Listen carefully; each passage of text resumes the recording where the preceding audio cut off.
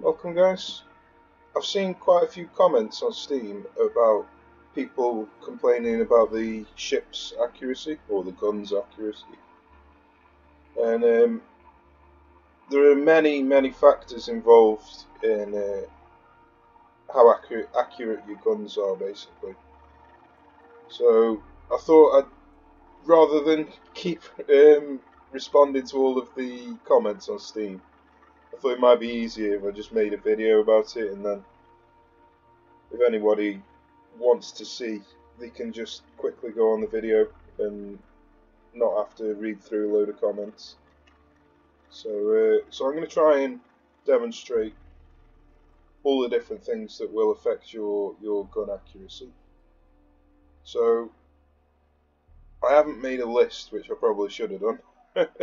So I'm going to do everything off the top of my head. So the first thing is obviously your base accuracy. So the towers all have a base accuracy and a long range accuracy.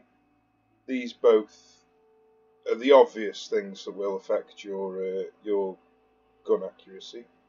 So sometimes they're not in order, so you might want to just quickly look through them just to make sure that this one on the left is the best.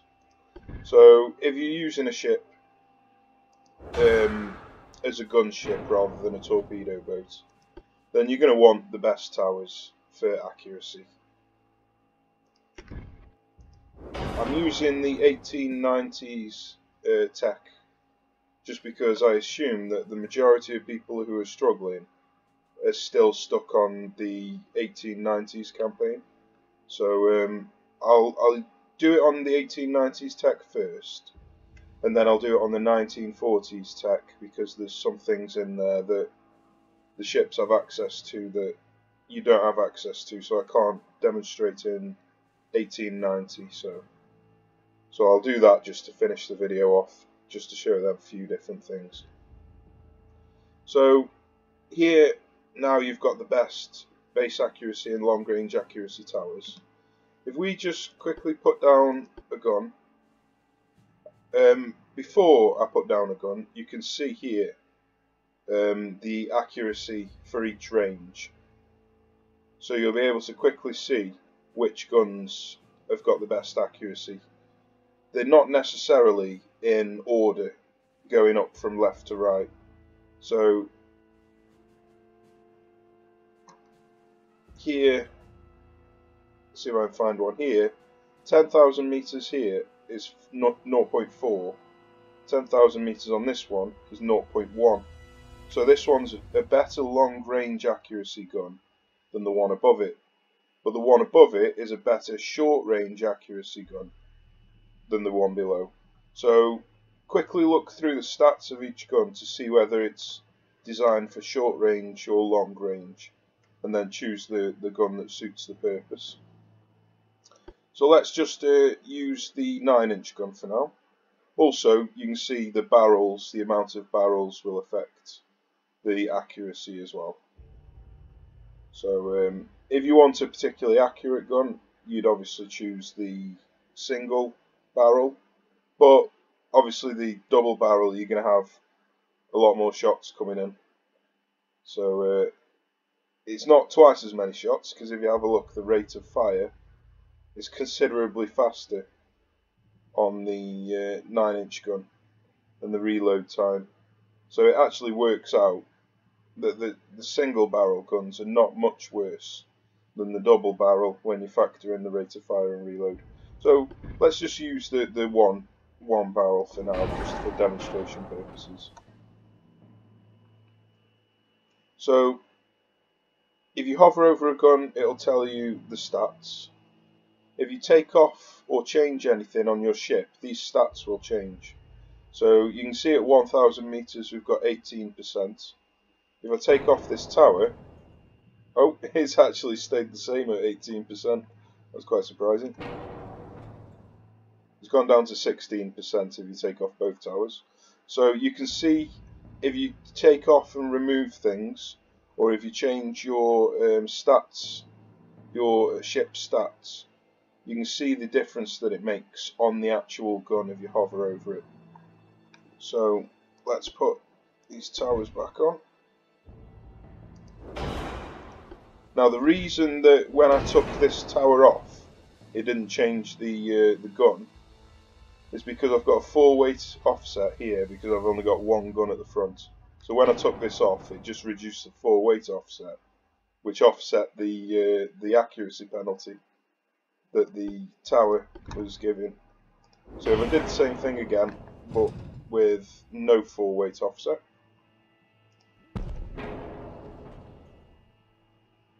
we're on 18, take that off, and now it drops to 17. Okay, so that's how you see what your accuracy penalties are affecting by actually hovering over the ship's gun. So you saw there that the weight offset made 1% difference. Let's double check on that actually. So 15% is not actually made any difference. 15%. I'm surprised. Let's see if we can change that.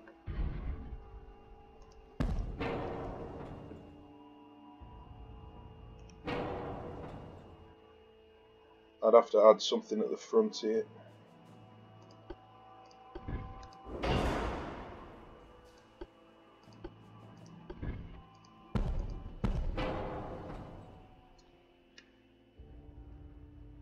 So it's 15% now because I've added a 50% 4-weight offset.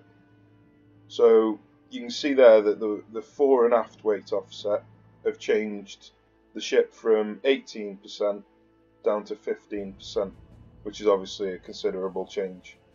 So that is the obvious difference between your gun accuracy, is getting your weight offset. So far I've only covered the towers, the barrels, and the weight offset. So these are pretty obvious. You probably already figured these out for yourself. But there are some less obvious things which I'll go through. So first, you've got smoke interference. This is a huge one that I'd imagine a lot of people miss. So if we stick on a funnel, the smoke interference has gone up to 18.5. So at the moment we're on 0 base accuracy because it's in the minus figures. We know that the 1000 meter is 18%. So if we stick a couple of funnels on now, that's put it up to 24% penalty on the base accuracy, which has reduced its 1000 meter accuracy to 13%, all the way down from 18%. And that's just from the smoke interference, that is. Well, it might actually be from the 4-weight offset as well. So let's see if we can balance out the 4-weight offset so we get an accurate representation.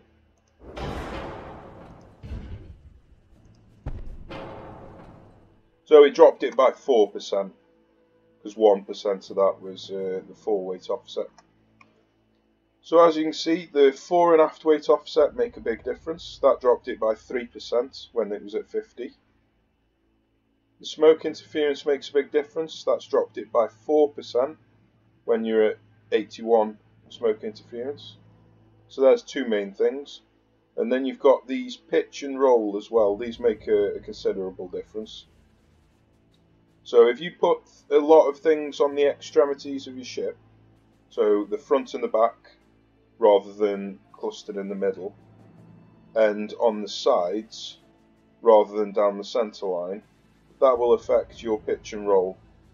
So I'll try to demonstrate. I'll take these off again, just so this goes back up to 18%.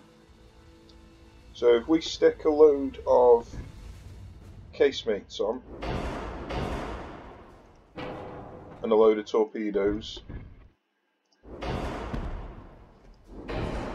then that's going to put our pitch and roll up quite considerably because they're all on the extremities.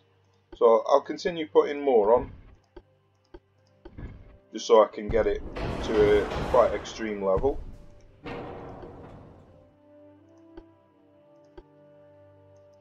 I don't know what size I can fit here. I'd imagine it's going to be quite high though. It's at least 9. So by putting them guns on, which a lot of players might do, put all of these guns on, it's put our pitch and roll up to 28 and 31. So now we can see that dropped our accuracy at 1000 meters by 3%. So smoke interference dropped it by 4 weight offset. Then again, I have got a 4 weight offset here, so I should really balance that out to get a proper representation. Might be easier to do it just with the armour.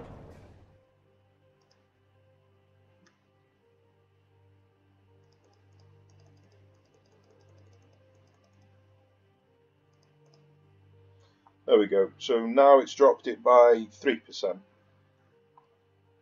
So the pitch and roll dropped it by 3%. The smoke interference dropped it by 4%.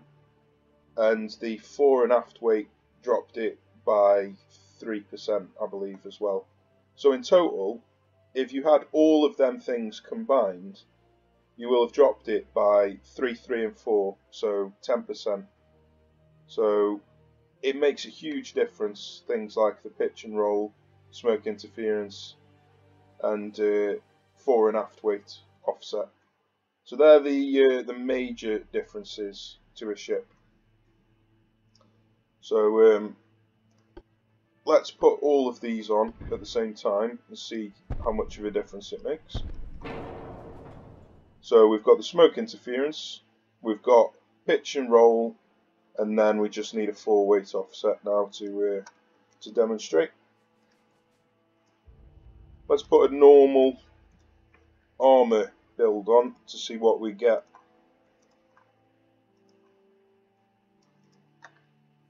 Obviously this is not based on this year, this armour design. This is based on a further year where you've actually got more weight offset, weight allowance displacement. So here we've got, with a normal armour setup, you've got almost 50% 4 weight offset, which is considerably bad. So we can have a look now. It's dropped down to 11 from 18 with all these 3 different things combined. So a 7% decrease in accuracy, and that's from pitch and roll, 4 weight offset or aft weight offset, and smoke interference. So they're the majority of the changes, basically, that will, if you shore up them 3 things, you will get much, much higher base accuracy on your guns. So there are a couple of other things that will affect your base accuracy. So if you have a look on the shells, if you have a look here, it says gun base accuracy is lower with a heavy shell than it is with a light shell. So that would make you think, obviously, light means more accurate. Well, unfortunately, light doesn't mean more accurate, because it factors in the gun range, and the gun range is the main factor into gun accuracy. So it turns out that heavy is actually more accurate than light is, which doesn't make much sense, but that's how it is. So if you have a look at the 2,500 meter accuracy, you've got 3% with light shells, you've got 3.2% with heavy shells. So if you want to change your armament to get more accurate guns, you're going to want to go for gun range, not gun base accuracy. So that one's quite an obscure one. these also have gun range on, so it's basically your shells and your propellant that you'll be choosing gun range over gun accuracy to get a more accurate gun. Now I believe that's everything for accuracy on this 1890s design. Oh, crew. Crew makes a huge difference. So as you can see, we've got 11% and 3.2%. If you put this up to full, you got 17% and 4.9%. So it increased the 1,000 meter accuracy by 6%, which is obviously huge. And it increased the 2,500 meter accuracy by 1.7%, which again is pretty massive. So the crew training obviously makes a big difference. Now you can't change this in career mode. This just happens as you're improving your crew through crew training spending and through battle. But you can't change this at the start of a campaign. So you can focus on training up your crew during the campaign, but at the start of the campaign, this isn't something that you would be changing on your shipbuilding screen. So there's one more thing, but I'd have to show you in battle. But with the crew quarters, basically, as you lose crew, your ship stats get worse. Now with cramped quarters, as soon as you lose any percentage of crew, it will start affecting your ship's performance. But with standard quarters, you get more crew than you actually need. So if you have a look here on the battle stations, main guns 170, you only need 149. So you've actually got 21 crew on the main guns that you can lose before you start taking a penalty. Same as if you put it up to spacious, you've now got 50 crew that you can lose before you start taking a penalty to your guns. So I think that's everything. I think that's everything for the shipbuilding aspect in 1890. So now I'll quickly change it to 1940.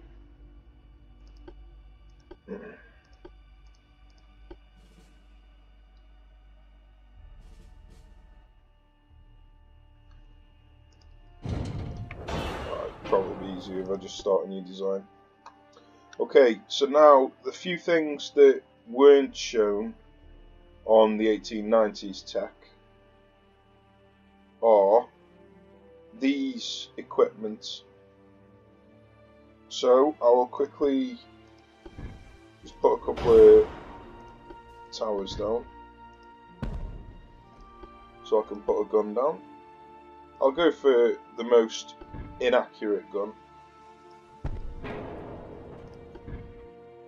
I'll get the 4-weight balance first actually.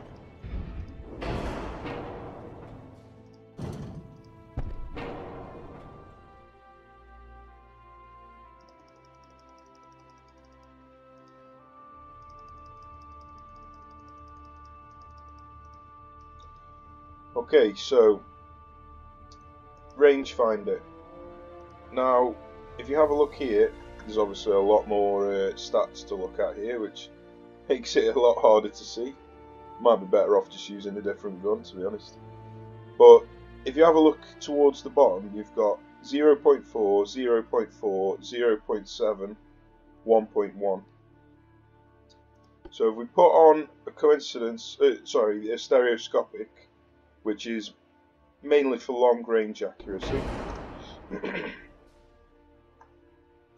you've now got 0.5, 0.4, 0.8 and 1.1.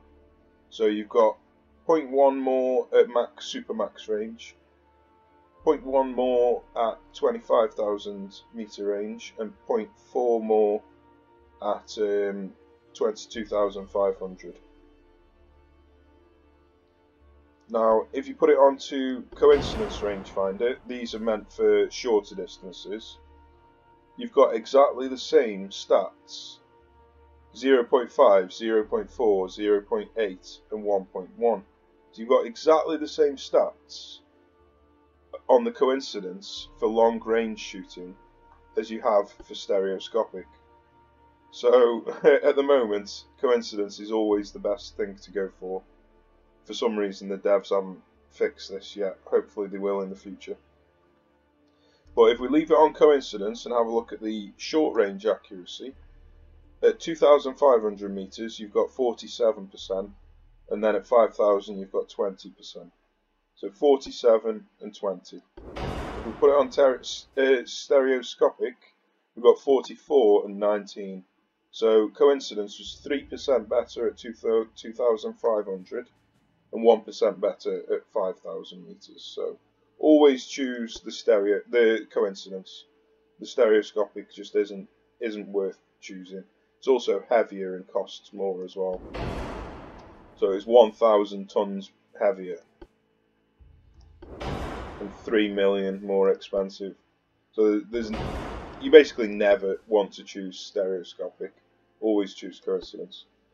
So that's one more thing with the accuracy. And then the last thing is the radar. Obviously this makes a huge difference to your accuracy. So 0.5, 4, 8 and then 1.1.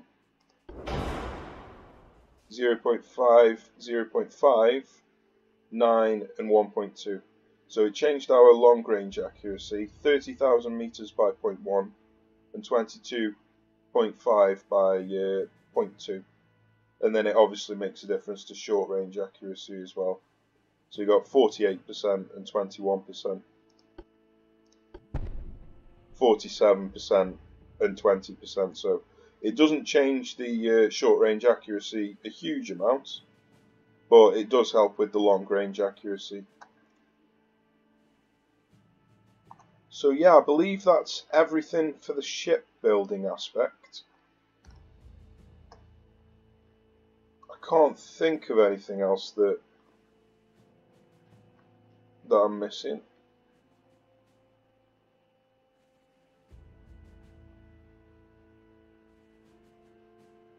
Ah, yeah, I've just remembered another thing. Okay, so let's take off everything apart from a gun. Put the gun in the middle so you got a 0 weight offset. In fact, you don't even need to do that. You can just let's have a look here. Okay, so the last thing now is the stability of your ship. So if you have a look at the stats when you're choosing a hull, you've got stability. So now you've got 94, 92, 90, 85. So we're going to compare the lowest, which is 85, to the highest, which is 94. So it makes a +9 difference between the two. So if we have a look at the worst one first, the 18-inch has got 70% at 1,000 meters and 30% at 2,500 meters. So 70 and 30. If we change to the ship with +9 stability, you've got 75 and 33. So the stability made 5% difference in 1,000 meters and 3% difference in 2,500 meters. So it's a huge difference. It makes a gigantic difference, the stability of your ship does. So I believe that's now everything. I can't think of anything else. I'll just have a quick look again.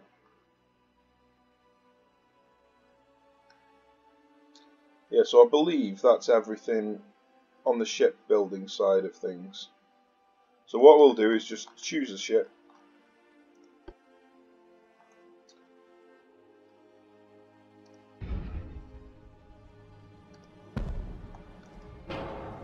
and then we can just jump into combat,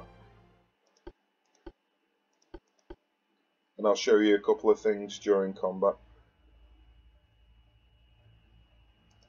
So I'm just going to start it at super max range, so I can show you a few things before I start getting shot at.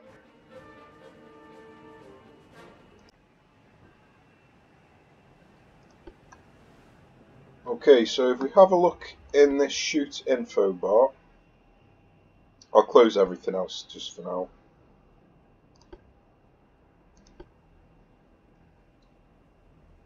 So you've got cruise speed, which affects your accuracy. You see here I've got a plus 26.43.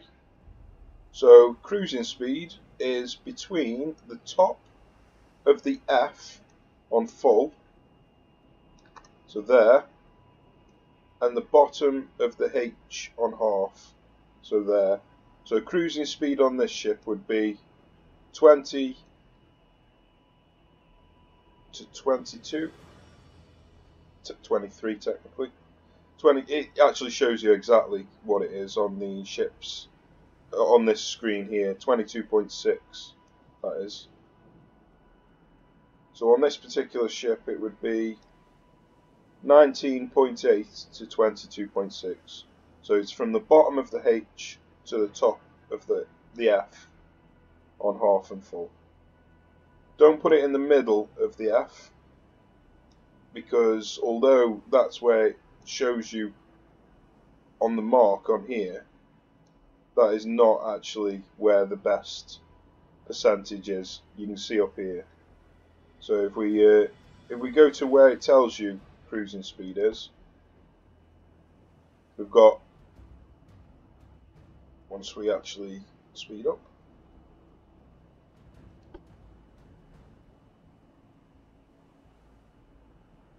okay, so we are at 24.2, where if we drop it to below the top of the F,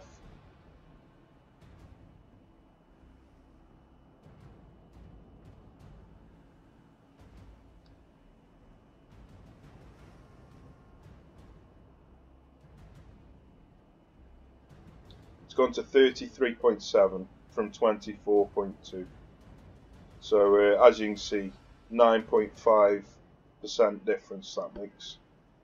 So changing it just from the middle of the F on full to the top of the F on full does give you a 9.5% bonus. So that's where you want to be putting your speed to optimize your accuracy. So a couple more things. If you do a rudder turn or a sharp turn, Battleship's probably not the best example for this, but you can see that the own maneuver penalty is starting to come into place.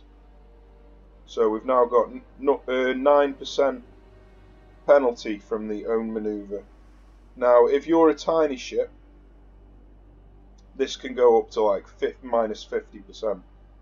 So if you're doing really tight turns with a destroyer, you can end up giving yourself a minus 50% penalty, and you're not realizing, you don't understand why your guns can't hit. But it's because you're turning too sharply. So when you actually want to bring your guns to bear, you want to be going in a straight line pretty much. Which, obviously, if you're much faster than the enemy ship, the easiest way to do that is to reduce your speed, so you're not going in circles around them. So you reduce your speed and sail in a straight line. Obviously there are other things going on up here, which is the weather. Third guns grade is just like the quality of your guns, so that's Mark 3 I think. Oh yeah, I suppose I should have included that earlier on. I'll go back and show you that. And then you've got near flagship, so your flagship will have a radius, which it gives a bonus to other ships. I can't see my radius for some reason. Is it incredibly far, or do I need 2 ships in the battle for it to come up? Well, we can see if we can find it anyway. Is this it? No? That's dead strange. Usually your ship has a radius which will show you your...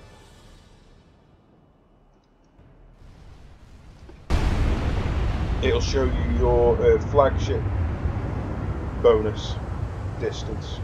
But for some reason I can't seem to find it. Might be because I've only got 1 ship, or it might just be because it's so long that I haven't moved far enough to show you. Crew training has got its percentage up here, but I've already shown you how to check that in the ship building screen, so you can either see the representation up here or you can see it in the ship building screen. It's the same thing. Hull stability and tower. This is basically the main tower base accuracy that I was showing at the very beginning, and the hull stability is the last thing that I showed you, which is the stability of the hull. Obviously, when you're choosing your hull, the stability makes a huge difference. So this number represents both of them, the hull stability and your main and rear tower.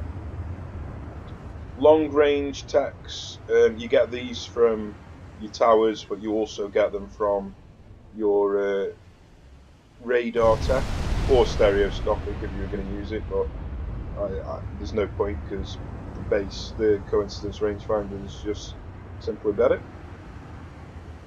And then technologies, basically in the campaign you get passive bonuses, which you don't have to apply to your ship, it applies automatically. So I have got a list of them on Steam. I've done a Steam guide for all of the technologies, so if you were interested you could check that out, but it's not really important because they get applied automatically.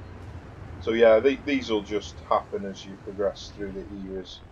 You don't really need to worry about that at all. Damage instability, that just popped up then. Basically, as your ship gets damaged, you take instability penalties. So a ship that's got 50% structure damage is going to have a huge penalty to a ship that's got 0% structure damage. So with these huge ships, you don't get much of an instability penalty, but with a tiny ship, you'll get a huge instability penalty. So it ticks down. It doesn't always stay at the full amount. That's like a shock penalty. So if you land a big hit, they get an automatic shock penalty, and you can see it now ticking down. That's basically just showing them recovering from the hit that they've just taken. But like I say, the smaller the ship, the bigger the penalty, the longer it takes to recover from it. So I believe that's everything in game. I can't think of anything else in game, but I will quickly go back and show you the one thing I missed on the shipbuilding.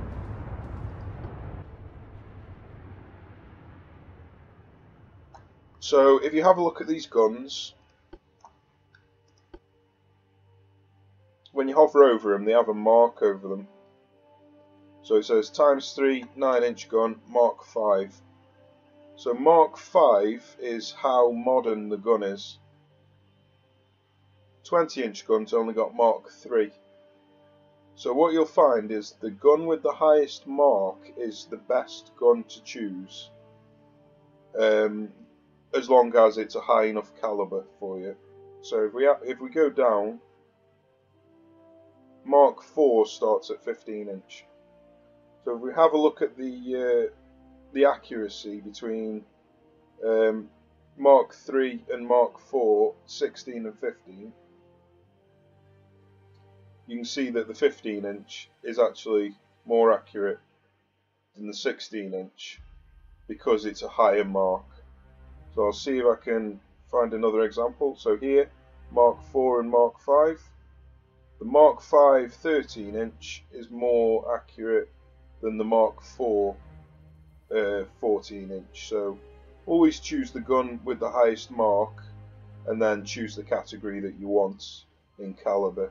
So you'd either want a Mark 5 13-inch, a Mark 4 15-inch, or just the highest Mark 3. So yeah, I think that's everything. I think that's covered everything. So I hope this has been helpful, guys. Thanks for watching, take care, and I'll see you soon. Well, sorry about this, but I've just noticed something after rewatching the video I recorded, so I need to add it on to the end because it's massive. So basically it affects your armour. I've never noticed this before, but I do remember the devs saying something around 0.99 or 1.01 patch about them changing something to do with the armour, but I never really paid much attention to it because it was about stopping people from overloading on 4 instead of aft to give themselves a ridiculous ricochet chance. Basically gaming the system. Now, because I never do that, I never bothered investigating what changes that it made. Well, I've just noticed what changes it's made, and my god, is it huge. And considering I've been playing for hundreds of hours and I've never noticed this, I feel as if I have to bring this up just in case nobody else noticed. So here we go, here's an explanation. I've got 45 and 12.8 on the pitch and roll, okay? So if we combine the base accuracy of each one, that is minus 3.2 and minus 11, so minus 14.2. Okay, so we've got a minus 14.2. Now we've got 4 weight offset here, and that's minus 7.8. So minus 14.2 down here, and minus 7.8. So that makes minus 22. 14.2? Yeah, 22. So, with that in mind, we've got a minus 22 base accuracy with all 3 of them combined. So, you see this number up here, because it's right in front of your face, it's impossible to miss. And you know, I need to sort out my weight offset. Well, a lot of people might think, oh, I'll just, stick some armour on the ship and balance it that way, rather than balancing it moving things that are on the ship, like this for example or whatever. They're balancing it using the armour instead. Well, that's a terrible idea, and I've just noticed, and I'll show you what's going on. So yeah, I was just checking that moving that hadn't changed the numbers. Okay, so we were at minus 22 with all 3 of them combined. So let's use armour to balance this up. And look how much the pitch and roll are increasing. So we've now balanced this. Not quite, but almost. Now let's calculate it again. So we haven't got the longitudinal anymore, the 4 weight offset, or the aft weight. But you might have reduced that by 7.8. But let's have a look, see how much of a difference it's made down here. We've got 16 base accuracy and 5.1. So it's made 21.2% accuracy, which is almost exactly the same as what you've just taken off from the 4 weight offset. So you haven't actually fixed the problem at all. You've just transferred the problem over to a different part of your ship. So yeah, it's deceitful, only having the 4 weight offset up here, because you think, oh, I'm fixing the problem by doing this, but you're not fixing the problem at all.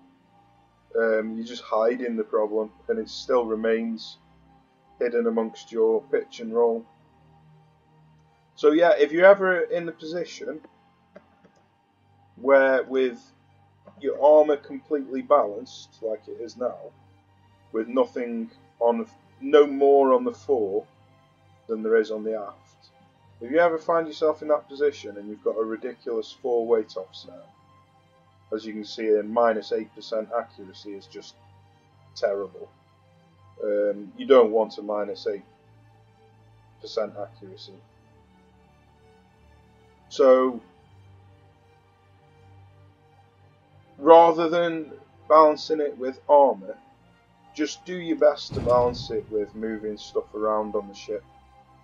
Now, you're going to be able to change a lot of stuff around on the ship. These old hulls are not particularly great because they've got all this structure in the way that you can't change. But on the Dreadnought hulls, like the post-Dreadnought hulls, you usually just got a nice flat surface and you can just shift everything forwards and backwards. Well, yeah, do that instead of changing your armour. And if you were, for example, going to build like a Nelson class,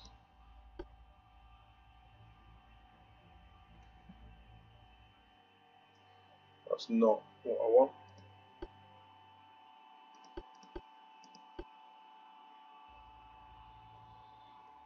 Where everything's pointing forward and you're just going to be charging at the enemy, don't just load up your 4 belts and think that you're okay, because you're clearly not. As you can see here, if we take off all the aft belt, because what you might be tempted to do is shift all of your superstructure backwards, because you're only using the Nelson design pointing forwards. So you shift everything backwards and then load up on your 4 belt. That's something that I've seen a few people do. But if we have a look here and we take off all our armour on the aft belt, we're going to have to actually, I thought it would have made the difference immediately, but we'd have to actually build the ship out for it to take effect, I think. But anyway, I can't be bothered to build the ship out just to show you that. But yeah, don't just load up on one side, fore or aft. Have a completely even balanced ship with your armour. Right, okay, I think that's now covered absolutely everything. So thanks for watching, guys. Take care and I'll see you soon.